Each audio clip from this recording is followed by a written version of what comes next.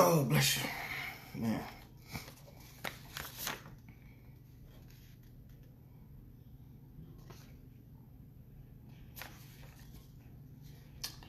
Shalom, shalom. What's going on? What's going on, everybody? What's going on? What is going on? What is going on? Hey, Sister Michelle, what's going on? What's going on, Facebook? What's going on, YouTube? I hope everybody's doing well. How y'all doing? What's going on? What's going on? What's going on? What is going on?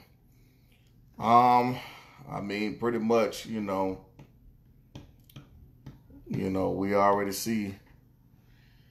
already pretty much see what's going on. Once again, shalom, everybody. What's going on? What's going on, y'all? I got part 2 to this. It was just a few weeks ago. I did a live on Jewish privilege and white privilege as well as Negro privilege. And I told y'all there's a difference between Jewish privilege and regular white folks privilege.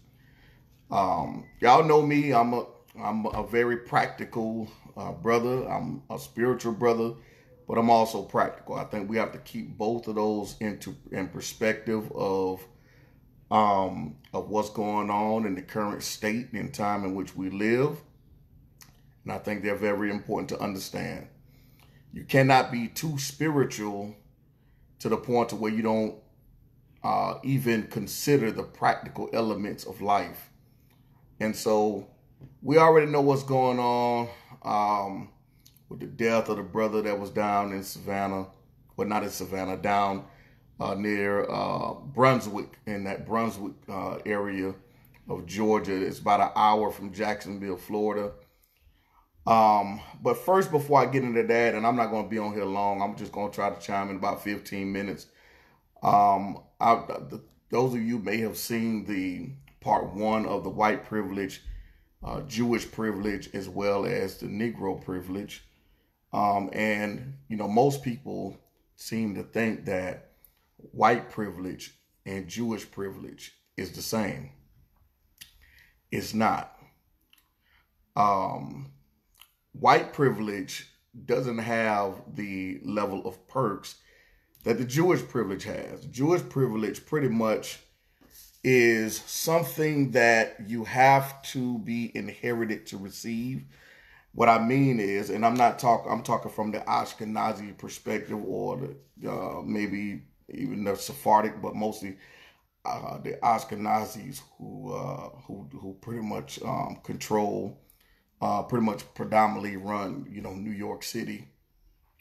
And I gave you guys an example of a funeral that was taking place, and they were not practicing social distancing.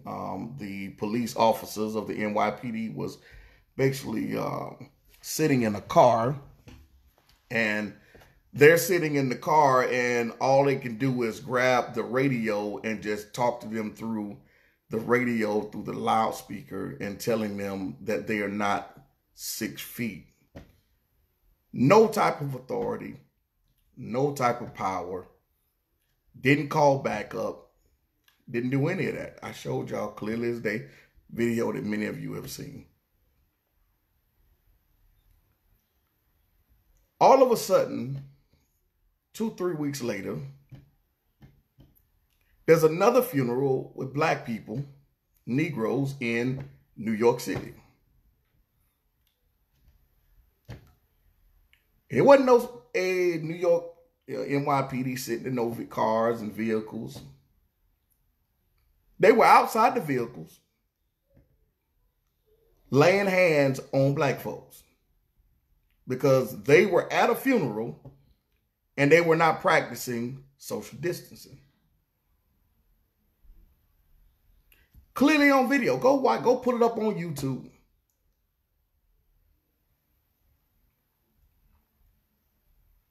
One of the sisters started fighting back, and the police officer body slammed her like she was a dude. Pepper spray, body slam, beat up, applying pressure, telling them they need to break it up, go home. You're not practicing 6 feet, no social distancing, none of that. But the Jewish folks was at a funeral. It was about 400 of them not practicing social distancing, which in New York, I showed y'all pretty much in New York, if you have a funeral, I think up to maybe, 15 people can attend the funeral or something like that. They had about 300 people in New York, 300 Jews in New York.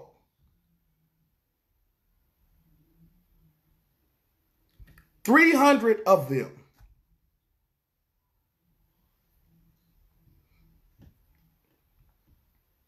And all these 2 black officers could do was sit in the car and pick up the radio. You're not practicing 6 feet. You're not practicing 6 feet. They weren't out the car laying hands on Jewish folks. They weren't separating them. They didn't call backup. They weren't beating them down. They weren't slamming them on the concrete. They weren't doing any of that stuff. Jewish folks.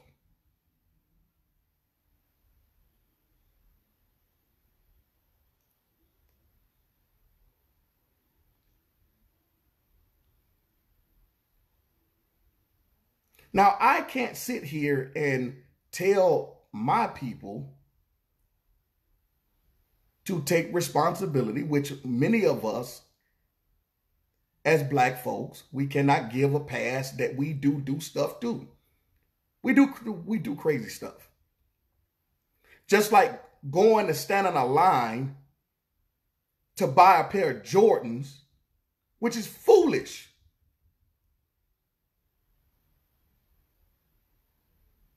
You open up Georgia and all you can do is think about some Jordans. Where you going? Foolish.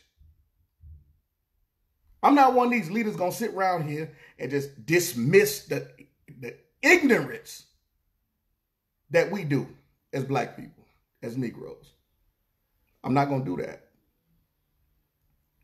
But I'm also not one of these leaders that's going to sit around here and act as though these Jewish folks don't have no privileges and that white folks don't have no. Notice I separate them.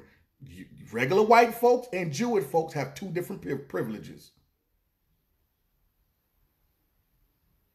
And clearly, all those Jewish folks at that doggone funeral, nobody put hands on them. Nobody called back up. Nobody threw them in the paddy wagon. They weren't practicing social distancing. And they told the police when they was going to be finished. But you got black folks in New York going to a funeral and they're told to break it up, go home, and hands was put on them. Sister got body slammed in the street, literally WWE style.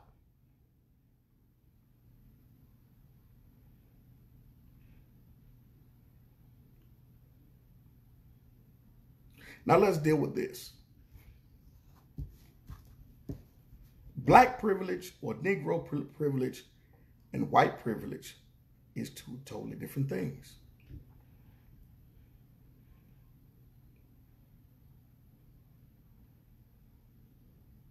See, white folks get the benefit of the doubt. A Negro can't even jog through the neighborhood. Let me tell you something. Here's the thing. I forgot the brother name who does the special on TBS. Hey, Pop, how you doing? Who does the special on TBS? What's going on, my brother, Bishop? Man. What's going on, Bishop Howard? How you doing, big bro? The brother on the special that does the ancestry on PBS that bring black people and connect them to their African roots. This brother is educated. Since those for think that black folk, oh, we just dumb, we don't know nothing. Oh, they think you black Christians are dumb. They think us black Israelites are stupid. Okay, let's just put it out there. Okay, let's be real about the whole thing. They think we stupid as Israelites. We don't have no education, and they think you black Christians are dumb. That's just what it is. Let's be perfectly honest about the situation. No sugarcoating it. No matter how many degrees you got, whether it's theological, whether it's business, it doesn't matter what you got, you are still dumb to some degree. White folk get the benefit of the doubt. The brother, who is a Harvard professor, locks his keys out of his house. He's trying to get in his house. He lives in a wealthy neighborhood. He's a Harvard graduate. A Harvard professor. The police roll up on him, slam him on the car, asking him all kinds. The man walks with a cane, but he's a very intelligent brother. He gets body slammed on his car, thrown in the back of the car like they're going to take him to jail. And he's at his own house trying to get in. I'm not done. The doctor from the University of Miami, just recently happened about 2 weeks ago. He's taking money out of his own pockets to make sure that the homeless has masks and gloves, and he's doing tests on them to make sure that they don't have COVID-19. He's taking money out of his, he ain't getting money from the state. He's taking money out of his own pocket. It's where he's spending his own personal time down in Miami. He's loading his stuff up in the front of his house. Luckily, he had a camera. He's loading his stuff up in the truck, as he always does. Here comes the police, a white officer, rolling up on him. He had a couple of, boxes in the yard. The officer telling him he's loitering. Now he's in front of his house. He's loitering. Or he's littering, loitering, whatever he said he was doing. He handcuffs the doctor. Now he's a brother who's educated, a doctor from the University of Miami, physician. Handcuffs the brother, stops him in the middle of the street, this close to his face, spitting on him as he's talking. Now, we're supposed to be practicing social distancing. He's literally in his face, spitting on him as he's talking. He's telling him he's a doctor. He don't get the benefit of the doubt. In his face, still talking, spitting, and everything. Throws him in the car. His wife comes out of the house with his ID that he's a doctor.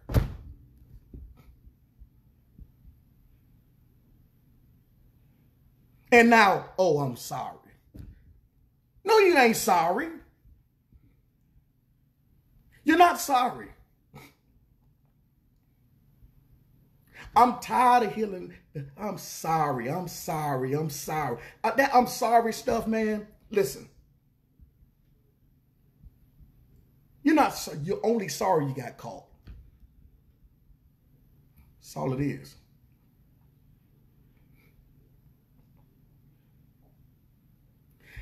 The man is in his house. The man is in his house, and the officer walks in and shoots him in his house. Come on, man. I don't know I don't know what to say, y'all. I'm just trying to figure. The man in his house, he gets gunned down in his house, and she says that she thought she was going in her house. mean, come on, man. And then here's the thing: what we do. See, I wouldn't go. I really wouldn't go say nothing about it. I let stuff pass and stuff. I'm the type of person, it just build up for me. It just build up and build up and build up till I can't take it no more. I'm not just the one that fly off the handle. Stuff just build up for me. And then when it build up, that's it.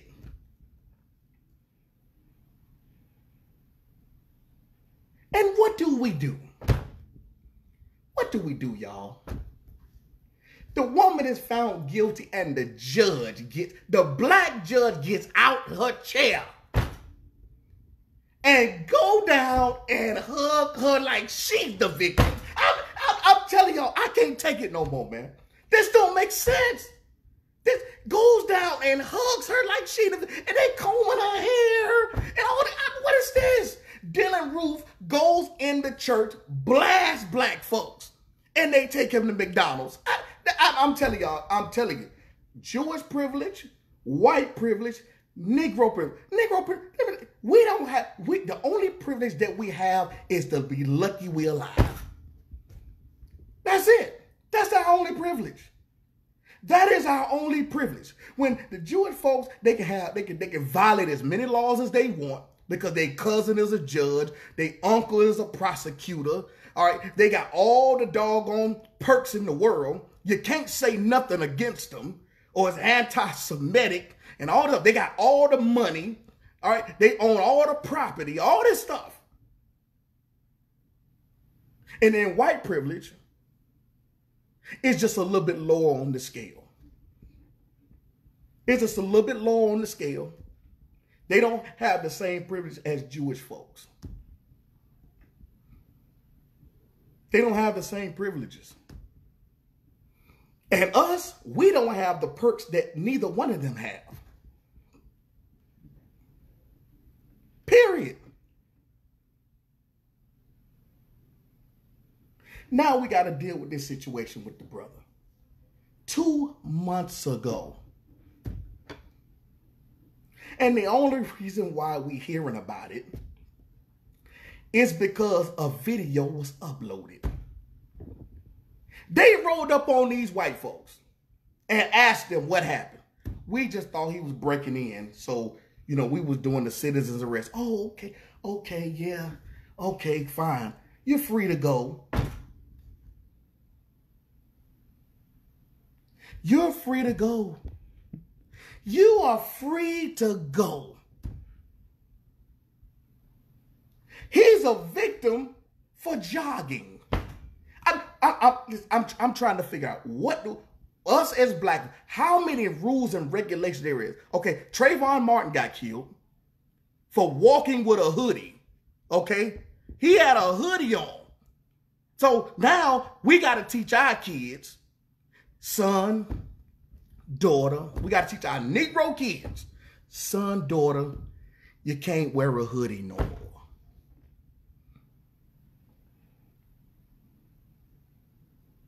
You get blasted for telling the police you have a firearm and you have a guns license. The police tell you, could you get it for me? And then when you go to get him the license, you get shot.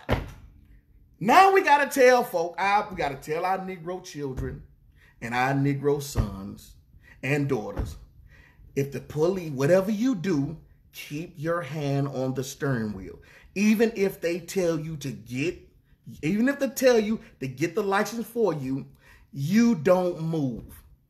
It's better for you to keep your hand on the steering wheel and have them to body slam you on the concrete. At least you'll be alive. You might have some scrapes on you, but at least you'll be alive. Okay? Let them body slam you and handcuff you and get the license for you.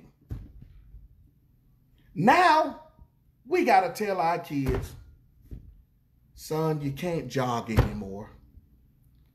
Even in your own neighborhood. No matter how many Bentleys I have, no matter what kind of job do I have, no matter if I'm a doctor, a lawyer, it doesn't matter, son.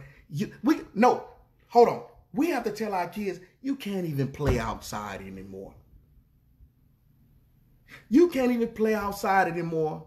Because even if you in the park, the police will drive up on you and shoot you like they did the young kid that was out, the little child, basically a child playing in the park, somebody talking about he got a toy gun or something. The police rolled up on him, didn't ask him, didn't tell him to put it down.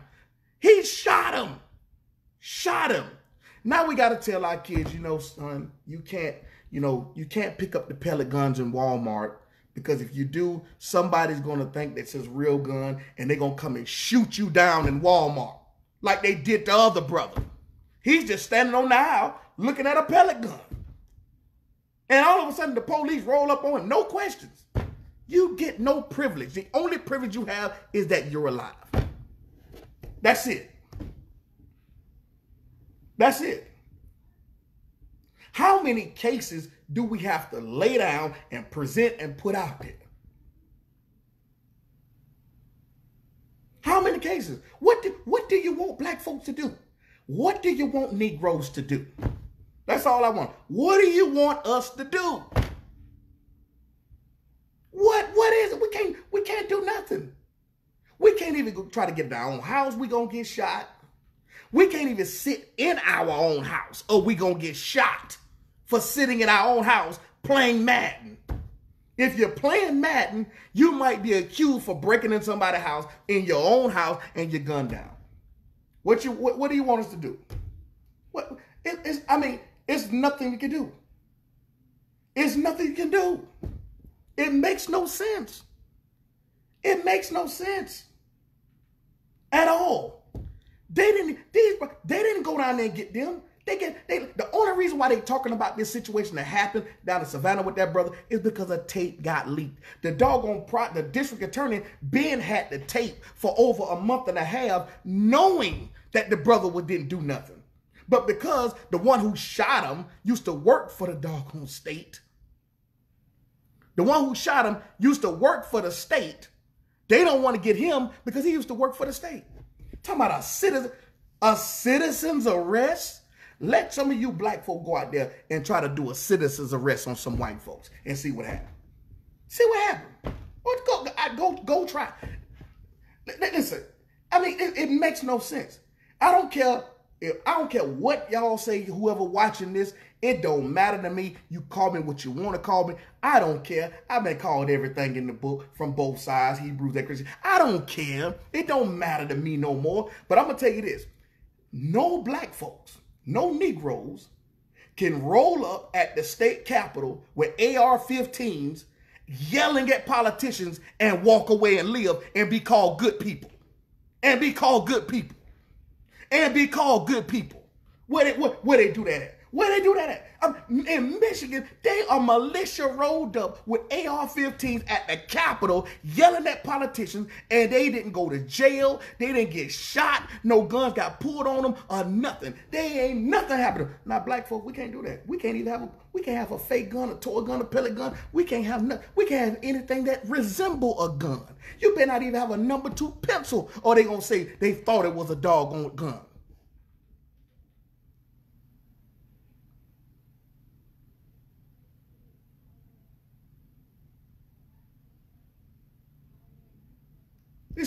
It makes no sense, y'all. It makes no sense. But this is what we're dealing with. This is what we're dealing with. This is what we're dealing with. But I'm not going to sit back and just be quiet.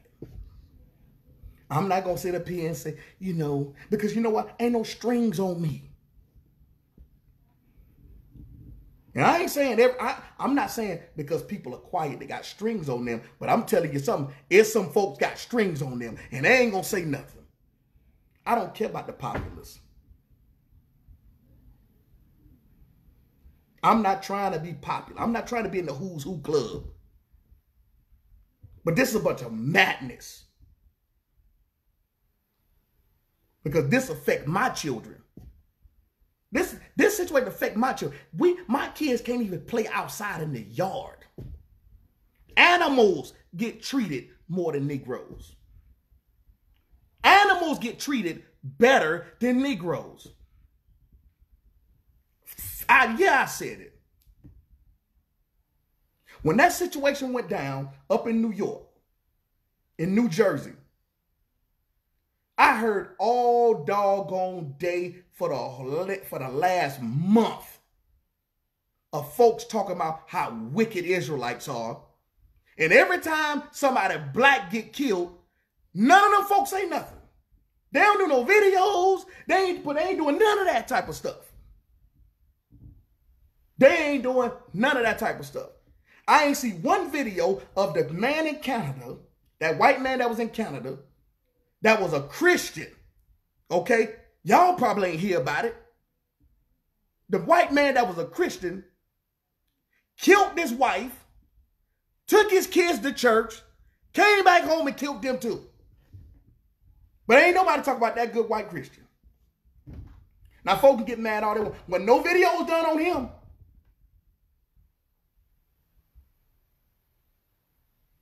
when didn't nobody open their mouth,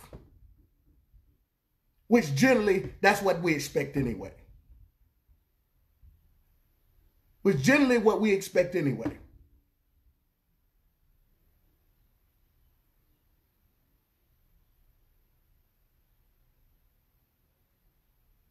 It don't make no sense. Don't make any sense at all.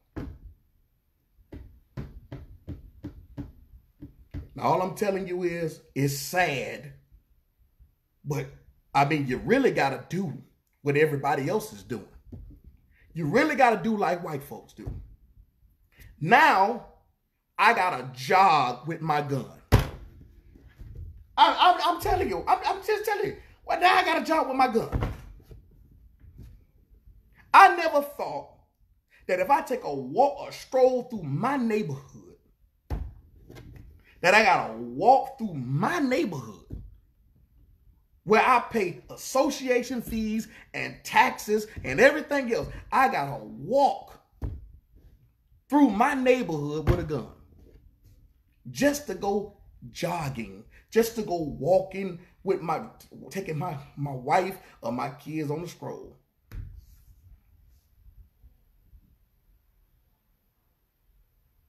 And it makes no sense. I can't take my kids to Chuck E. Cheese what I have in my gun.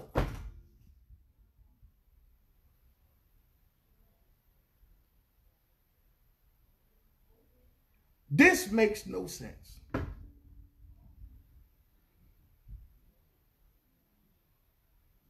It makes no sense.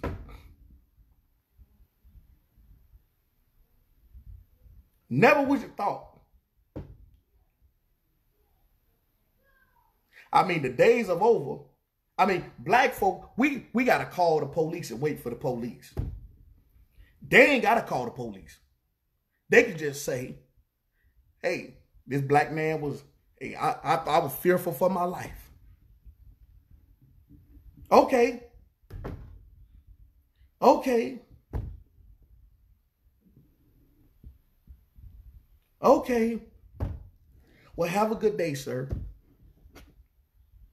Then we write up a report. Well, according to the perpetrator, and we perpetrators, the man was jogging, minding his business. They were waiting for him at the end of the road. He runs around the truck. He don't know what's going on. He goes around the truck, gets to the front, and somebody with a gun. What you expect me to do? What you expect him to do? What do you expect him to do? He's minding his business, jogging. He gets to the corner, he gets down to the end of the road, and somebody is sitting there with a truck telling him to stop or whatever they're telling him. He gets around the doggone truck and you got a gun. What is the man supposed to do? What is he supposed to do?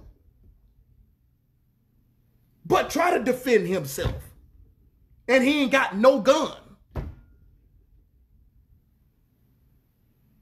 What is he supposed to do?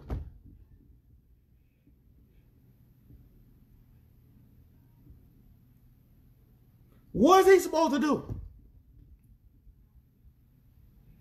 I'm pretty sure him and his son probably Sunday was in church after they gunned him down. After they gunned this young kid down for running, Sunday, they probably went to church like it wasn't nothing.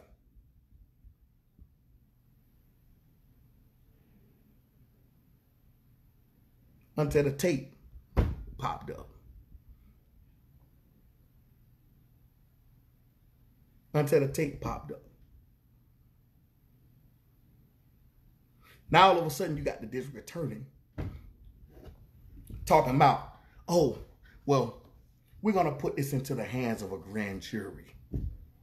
If that was a Negro, you would have been arrested and had to prove your innocence. You would have been arrested right then and had to prove your innocence. Straight up. You've been arrested right then. Had to prove your innocence. Instead, they got the benefit of the doubt. They were already viewed as innocent from the time the call came in. From the time the call came in, already viewed as innocent. Police get there, already viewed as innocent. A grand jury, knowing right now that there's social distancing, knowing right now that the governments are shut down, that the government is shut down, parts of the government are shut down, there is no grand jury selection right now. You working with the system too. Because you already know that this guy used to work for Shalom Maury Byron. This mother already know that this joker used to work for the district or for the state. That's why the first two district attorneys resigned for conflict of interest, because they already know this guy because he used to work for the state. So he automatically gets looked out for because he's a part of the club. Let alone he has white privilege.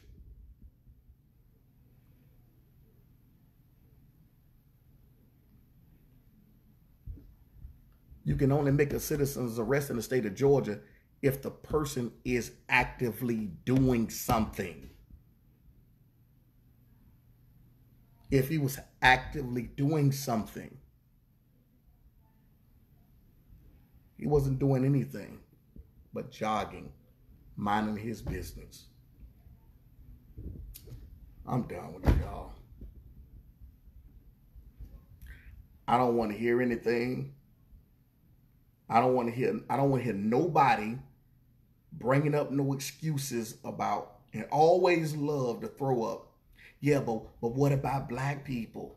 What about black people? How black people this and black people that? What about black people? I don't want to hear that type of stuff. I don't want to hear that type of stuff when y'all already got a head start. Y'all already got a head start. Y'all already got a head start. Close the door. Y'all already got a head start. No, go sit down. Daddy. Go sit down. I'll be out there. Okay. Y'all already got a head start. Before we started doing foolishness. And then the question has to remain. Who embedded some of this foolishness in us? And why we view each other the way we view each other as Negroes.